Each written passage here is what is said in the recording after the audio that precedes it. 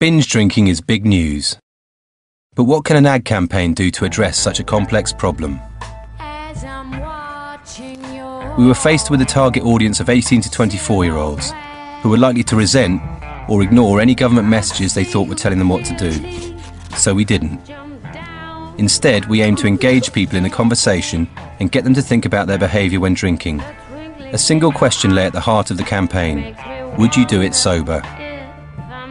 Two TV ads showed a young man and a young woman at home getting ready for a night out, but deliberately doing things that are usually associated with being drunk. Both ads end with the question, "You wouldn't start a night like this, so why end it that way?" A series of press ads asked further questions about people's behaviour. Male and female radio ads followed a similar format. Would you tear your best mate's hair out because you fancy the same bloke?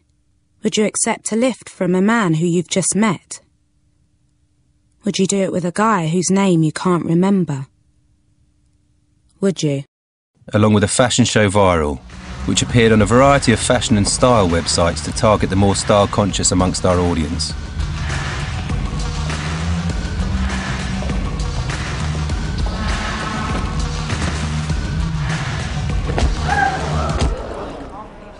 On launch day, a press conference took place outside what appeared to be a fashion store in Covent Garden.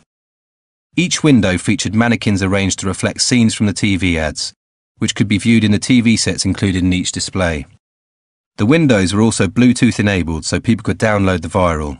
The mannequins later featured as part of an interactive display at the closed show live in the NEC. Once launched, the campaign sparked debate throughout the media.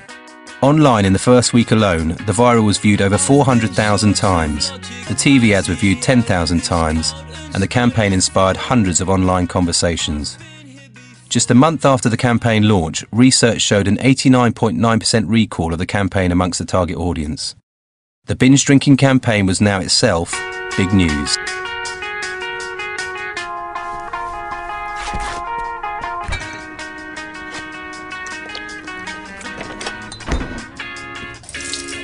I've been short of logic, so I'm passed out on the patio, this cold and stony floor.